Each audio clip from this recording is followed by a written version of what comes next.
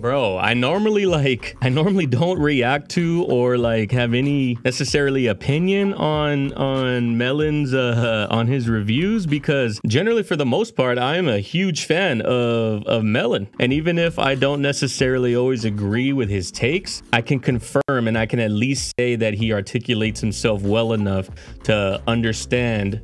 So like if you're looking from an impartial point of view, like you're not a stan of Anthony Fantano, you're not a stan of the artist that he's reviewing and potentially giving a negative review of. If you look at it from an unbiased, in the middle point of view, even if you like an album, you can pretty much still understand where he's coming from because he articulates himself well enough as a reviewer. That's part of what makes his videos so entertaining and engaging. It's the fact that he's got good takes, generally speaking. So when I saw the, not necessarily outrage, I don't know if this is Unreviewable one, I don't know if this is just clickbait. Normally he's not that guy, but sometimes he is. So I honestly don't know. This is my first time reviewing or reacting to a review, and I know that's cringe and I normally wouldn't do it, but I gotta see because I enjoyed this album. Follow us on stream. I actually reviewed this album on stream, and I actually have this review live on the channel. So if you want to see my take on it, it's there. It's a first reaction and review. Also, if you want to completely see the complete uncut reaction that we did on stream, consider joining Patreon. It's uploaded in full over there. But I mean, this is uncharted waters for me, so let's get the fuck on. Let's get the fuck on. This is completely unreviewable trash, and here's why. Question: what is even the purpose of a music? All right, I mean, it's not clickbait, just based on the first fucking comment. Oh man. That when I do a music review, I hope to achieve a couple of things. One, give the viewer pause and cause them to think about why it is they do or don't like the piece of music or art that Valid. This is exactly what I'm talking about. Like, it causes you pause to be like, oh, you know what? Maybe I can see why people don't like it. And at the end of the day, Melon's opinion is his opinion. My opinion is my opinion. Your opinion is your opinion. It's art. There is no fact. Two, excite people to give the music that I'm talking about a try. Those are the two things I want to do. Problem, neither of them. Bro, Melon has a fucking mission statement, dog. Do I need a mission statement? That shit is kind of gas, low key. Problem, neither of those goals are possible in any scenario that involves reviewing this album. Newsflash, since 2022, Kanye has made it his mission to go full-on anti-Semite, spouting insane conspiracy theories, talking about how he loves Hitler, and at some point, I think he realized how much he fucked up with all of that, so now he has to own this total dumpster fire he's created and boast about how people think he's anti-Semitic now, because yeah, they do. I'm taking in everything he's saying, right? And I get what he's saying. I don't know if this is his basis for his argument that he's anti-Semitic and we can no longer separate art from artist. 100% understand. And I even said it in the intro of my video. I think I said Kanye is making it extremely difficult to be able to separate art from artist. Yeah, I don't know what to expect from this. Kanye's, you know, it's bad. I'm someone who can generally separate the art from the artist, but Kanye these days makes it so fucking difficult. I don't even think if you gave me $100 to meet Kanye, I'm pretty sure I wouldn't even want to. I'd be like,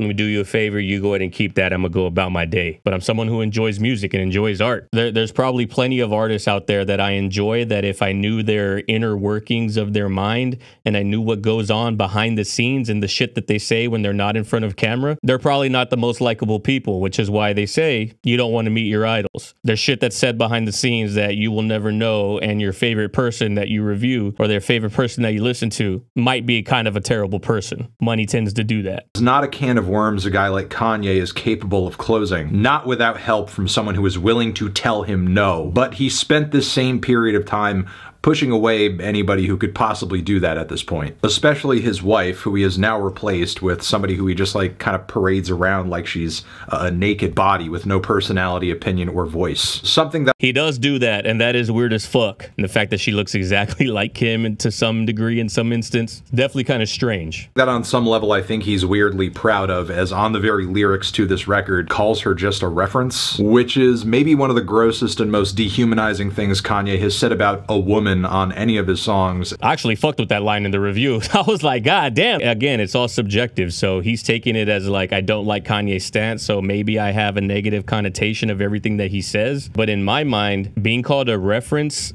And when I think of reference of like art, like paintings, Renaissance paintings in general. And I think of a reference as someone whose like beauty is so high, she is worthy of being drawn and painted. Like painstakingly, weeks on end, you're the reference for this painting that someone devoted 2 years of their life creating. That's what I thought of when I heard the fact that he called it called her a reference. I was like, damn, it's a fire ass compliment. And who knows who's right? Am I right? Is he right?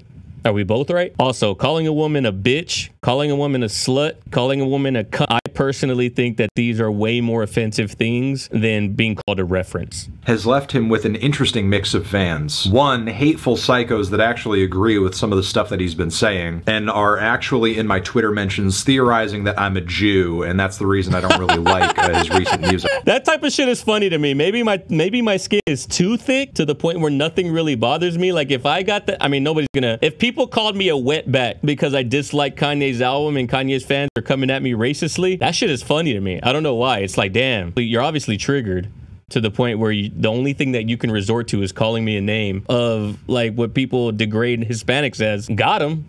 I'm under your skin, where I wanted to be. 2, anonymous nihilistic teenagers that don't really think anything he says or does has any greater consequence in the world. Those are annoying. And I'm assuming that's going to be like the people that Childish Gambinos, because of the internet, that entire storyline is based on that type of teenager who just wants to watch the world burn. Those kids are annoying. Like I'm in my 30s. I think Fantano's in his 30s, if I'm not mistaken. Like we're beyond that in our lives. It's one of the things that I think about when I think about streaming, like being a streamer or being a streamer in my 30s. I'm like, damn, all these streamers that are popping off and blowing up, it's because they do shit that's mad annoying, but kids don't realize it's mad annoying because they're kids. And 3, cultish weirdos who parasocially obsess over him and everything he does and would basically follow him to the ends of the earth. Keep in mind, these individuals have always been in his fan base to some. This is an interesting one for Fantano, in my opinion. A lot of people watching this right now, potentially, y'all might fit that same exact description, but instead of it being Kanye, it's Anthony Fantano. The reason the word stan exists is because of people that follow these people in the way that they do, and Anthony Fantano and his fan base is not immune to that, I guess you could say. I watch his streams, I watch his videos, and I read comments. A lot of times it is a hive mindset. Whatever he likes, y'all like. Whatever he doesn't like, you don't like. So yeah, I was expecting this comment, and I think it's interesting for Fantano fans to be hearing this from him, because it's like you're looking in the mirror, but you don't even realize that it's a mirror in front of you. They've openly rejected any good faith effort I've made to make them aware of Kanye's downward spiral into Nazi adjacent rhetoric and now imagery in the promotion of this record. The point is, there's no hope of having any level-headed conversation with somebody who is like deep into the Kanye fandom at this point. Again, fair take. I understand where he's coming from. He's already a person that, at least this is what I assume about Anthony Fantano. And this would be a dope-ass debate, in my opinion, for me and Fantano. Not that I'm the size of somebody who would get a Fantano link up, but still, we have differing opinions on this album. And I think the main root cause of it is exactly what he said earlier. I feel like Anthony is at a point where he cannot disassociate the art from the artist, because Kanye, the artist, has done some crazy shit in the last 4 years. Said some crazy shit, done some crazy shit, and it's just like, to a point, unforgivable. And I understand Anthony Fantano in that sense. That might influence his opinion of the music. Not saying that it will, but it might. What am I supposed to do? Tell the Jews in my audience, "Aw, come on, man, he didn't mean it. It's not so bad. He's just a little crazy, that's all." Especially since he's not doing anything to gain forgiveness. He is very apparently... Valid points. Then I guess is that my bad for not necessarily not feeling that strongly or not feeling like Kanye? I feel like Kanye fucked up. But is it my bad for reviewing the music even after he said these things? I don't know. Do I enjoy music more than the things that he said? Am I a bad person for that? Is everybody that listens to this album a bad person for that? I don't blame Melon, though, because his platform is much larger than mine. Is he giving it a platform? Does he feel like he's selling out? Anthony Fantano, he's like, I got this platform that I know that I have to do good with. Do I feel like I'm selling out just to listen to this album to give my opinion, when my own personal, morals are larger than that, and my morals should matter more to an audience of millions more than the actual album review does? Maybe I didn't think about that because my audience is smaller. Who knows? Separate the art from the artist. Come on now. You can't separate this crap from the music because it's in the music. I gotta read him now. The King thing, I mean, I could see the double entendre between the King Jesus and the king of music, the king of rap, crazy bipolar anti-Semite. That's a quote, so that's not him directly saying it. It's referencing who said it about him. I'm gonna come through and just black out, keep a few Jews on the staff now. Obviously talking about lawyers. Again, how am I anti-Semitic? I just fucked a Jewish bitch. That line is hilarious to me for some reason. I do understand that that line can be taken as offensive, especially when he hasn't made a straight apology or an apology that's worthy of anything. I do see that. So I didn't even consider that in my review. I just fucked Scooter's bitch and we ran her like Olympics. I don't know if that's necessarily him saying it because I don't even know, is Scooter Braun Jewish? I don't think that was necessarily a dig at him being a Jewish person. I think that's just a lot of people are leaving Scooter Braun's label because of the shit, the way that he acts. So I think that this just might be Kanye taking a dig at Scooter just because. Really the only one that like and it's, who am I to have a problem with it? I'm not Jewish, but really the only one where I might like backtrack is the how am I anti-Semitic? I just fucked a Jewish bitch, because that is honestly, without a proper apology for the shit that he said, that could honestly be a little offensive, obviously. I think this comment here pretty much sums things up.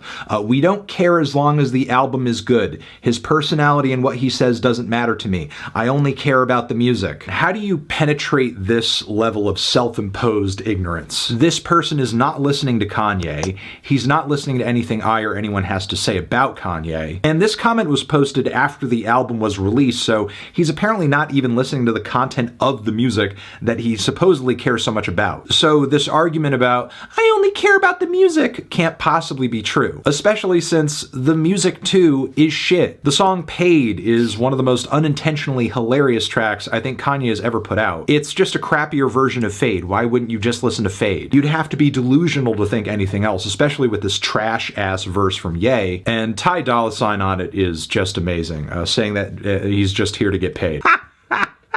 At least he's honest. Anthony doesn't strike me as the type of guy to know that that is a reference to Marshawn Lynch, so I don't know how valid this lyrical content breakdown is. If you read this straight up without knowing the reference, I'm just here to get paid, like I can understand how this is just repetitive in its nature, but seeing how sports and music, especially rap, are extremely synonymous with each other.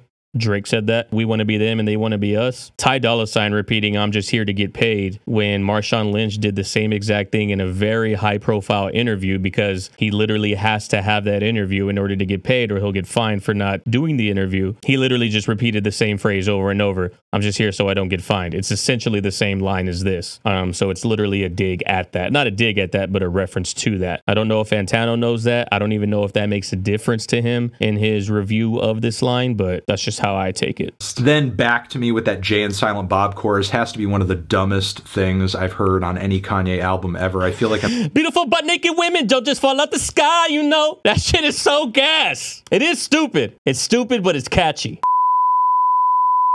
I'm being punked. But naked, beautiful, big titty bitches don't just fly into the sky, you know. Shout out, shit's gas. Then Hood Rat has maybe one of the most excruciatingly bad instrumentals on any Kanye album. I do agree. I did say that Hood Rat is ass on my first listen. Drowns out all the other stuff about the track, so hallelujah. That's kind of a silver lining, but almost none of that matters. But if you really want a general assessment of this thing, it sounds like a slightly more finished Donda 2. I honestly thought the shit sounded nice production-wise, and I said it in my video. And this is just the thing with this video 7 minutes long, and 5 minutes is talking about how repulsive Kanye is as a human being. Like how much of this portion of the review is unbiased. It's like one of those where if the album's unreviewable, why are we reviewing it in the last 2 minutes? You just spent 5 minutes telling me about why it's unreviewable because Kanye is a monster. And it's legitimate points being made, but obviously it puts an asterisk on these last 2 minutes of what he thinks of the album. The rest of the Vultures series from this point is not looking good. But yeah, that's all I have to say. Thank you. Bye. Respect it, Fantano.